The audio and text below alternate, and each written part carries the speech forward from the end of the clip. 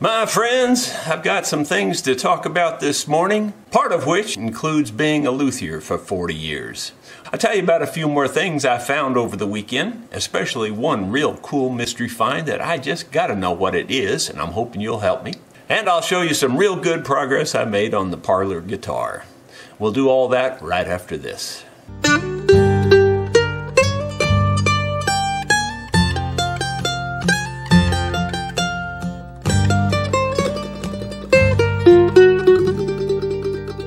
Hello my friends, Jerry Rosa here in the Rosa String Works Workshop. It is Monday, January 23rd, and I'm reflecting on 40 years as a luthier.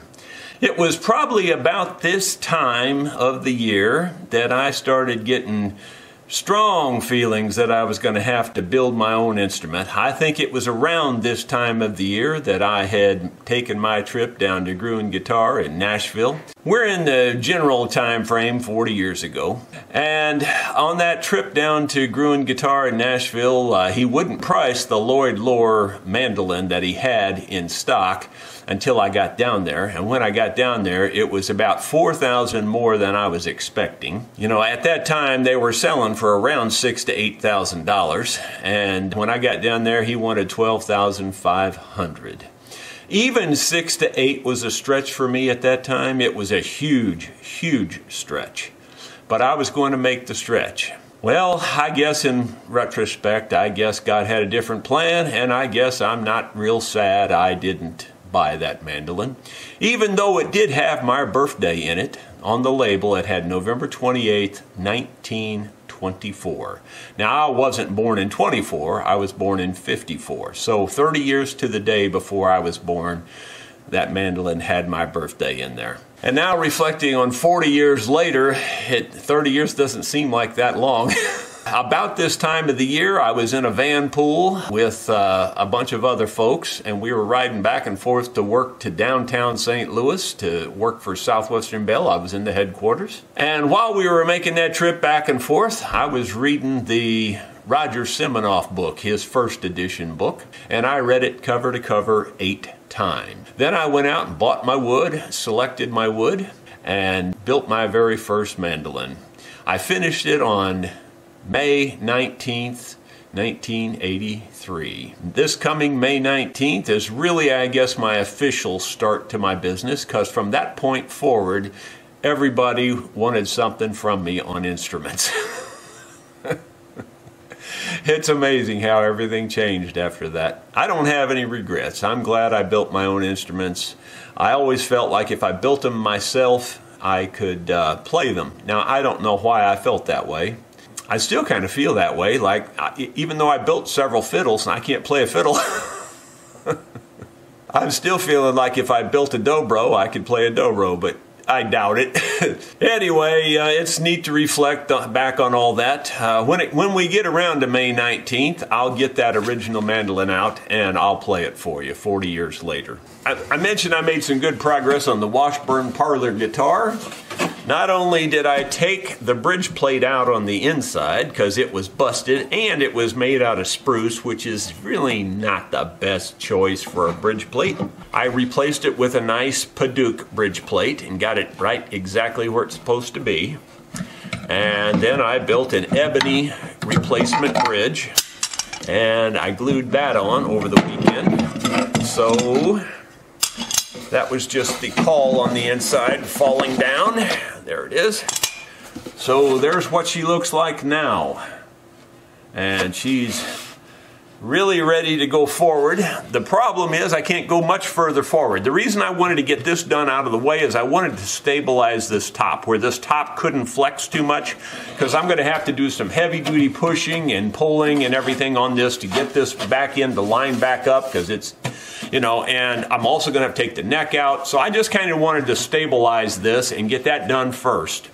I'm going to have to reset the neck yet. I'm going to have to fix this back in, and I don't know if there's anything else that I have to fix. I haven't seen anything. Actually, I can tell you right now, the back is loose too in a place or two. I can feel it. So there's a lot of fixing up to do on this thing yet, and you will see a full video on it coming down the road. Just to interrupt the video for a second, Emery gave me this back on January 13th. That's how late I am in reading it.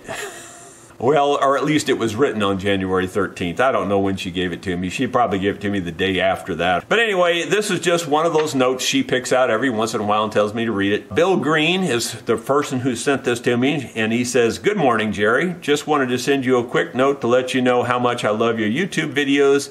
I think I've watched them all, some of them several times.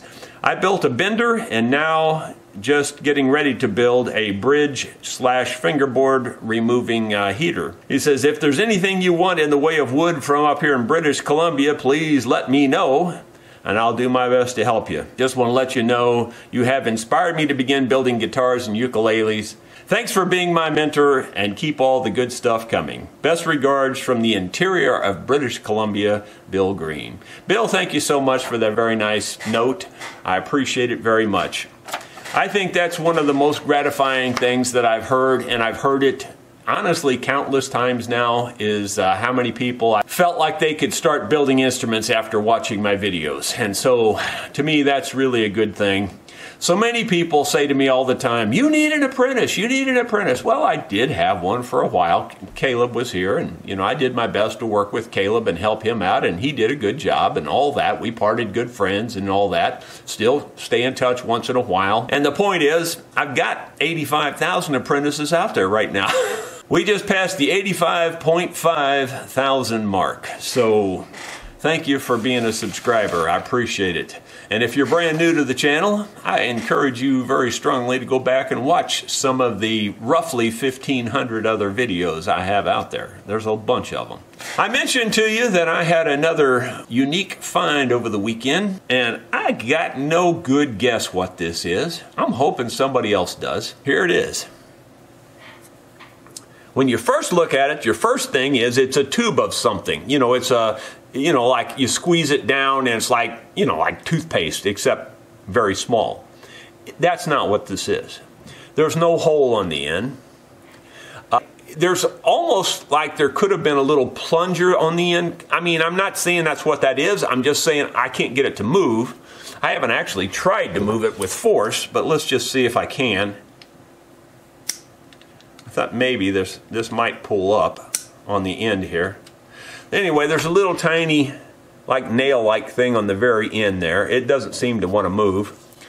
It's got rings around it here. I'm pretty sure this was round, completely cylinder round at one time. It's been crushed. Here's the unique feature. See the holes down through here?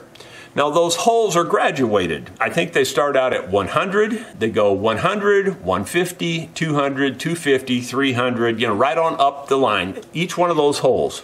So it starts out down here like 100 and then it just goes up by 50 each time. On the back it says 227 Broadway, New York, and then it says patents applied for. And it's got P-A-T'(S) is the way they spelled it.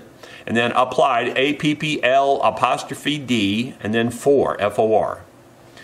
So that's the story on that. I'm trying to figure out what that is.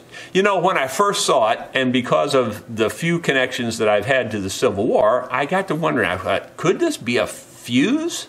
Could this be something where you hit the end and it makes a powder charge go off or something like that? And this graduation would tell you how strong perhaps, or something like. I'm just making this up because I have no idea. But that's probably over romanticizing it. It's probably nothing to do with the Civil War. But I believe it's copper. It's very old. I can tell that. It's really, really old. And I found it right there with all the other stuff that's from the 1800s. I also found a whole bunch more shotgun badges, shotgun head stamps. I started looking them up and starting to writing them down, putting them on a chart. And the theme is most of them are they're 1890-ish up to about 1920 is kind of where the majority of them fall. And most of them fall in the 1890. And actually quite a few of them are pre-1890. But they don't have a specific date. They just say pre-1890. So that's the time frame we're working on. Based on a few of the things that we found that the archaeologists saw, they feel like the site's older than I'm saying. They feel like it's at least from the 1850s, if not earlier. So it's pre-Civil War, it looks like. And then, of course, I found an 1885 coin back there, too, which could have been dropped in 1895 for all I know. But anyway, I just would like your help on this. I would really like to know what that is. Again, I think this is supposed to be open, and I believe it's supposed to be perfectly cylindrical or, round. I don't see any other clue on it as to what it could be, other than those graduations from 100 up to around 300, something like that, going by 50. If you've got a good guess, I would love to hear it. I just wanted to say I've revised the words to my song I just wrote. If you don't know about the song, if this is the first time you're hearing about it, go back and check out my shop talk from this past Friday. I wrote a song based on viewer suggestions and based on a lot of the artifacts that I found here on the farm. It's called The Wedding Band. And I have revised the words to it, and I have a version that I just sung this morning that I'm going to play for you now, and hope you enjoy that. Sarah married John in '64. In that same year he marched off to war. In the valley he left Sarah all alone. That would change soon after he had gone. She washed the baby's clothes in the nearby spring, and it was there she lost her precious wedding ring. Now feeling more alone, she longed for his return. The nights were long as her heart would yearn. 160 years come into view, and her precious wedding ring was found anew, as if her soul were there for all to see. Sarah, John, and the baby. The war raged on as Sarah made her way. The baby grew more like John every day. She prayed that one day soon the war would end, and she'd see John coming round the bend. And despite the odds, John made his way home. Though weak and sick, Sarah would hang on, till the baby's daddy held him to his breast, allowing Sarah to find eternal rest. 160 years come into view, and her precious wedding band was found anew. 'Twas if her soul were there for all to see. Sarah, John, and the baby. Sarah, John, and the baby. Well, before I let you go, there's only one other thing I want to say, and that is that I have 6 instruments on the shelf that I haven't looked at yet, plus this one. I have made commitments that a couple more are coming that I agreed to, so I know I'm going to have a couple more. But I just want to say, and I don't want anybody to misinterpret this, listen carefully to what I'm saying, because people always misconstrue these and turn them around to what I say. After I get done with all of these, I'm not going to accept anything else coming in the shop for a while.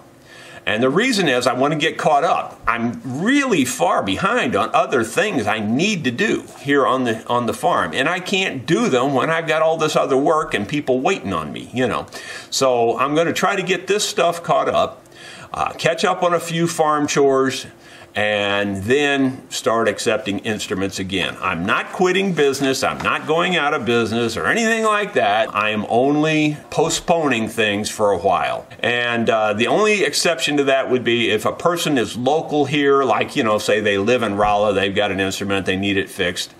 You know, if it's not a big deal, I'll let them bring those, that kind of thing. Like if it's just a quick setup or if it's just some little minor thing broke that I can fix.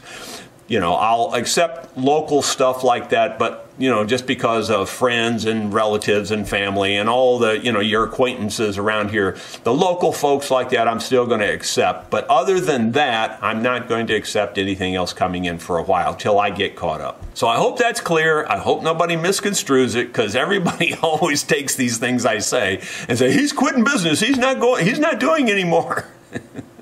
And that's not what I'm saying. Anyway, that's going to be it for today. I got to go cut firewood. That's just another one of the things that keeps me behind. But, you know, it's my own choice. I know. There's ways around it. I just haven't chose those ways yet. We'll see you tomorrow. Thanks for reliving my 40 years of memories with me.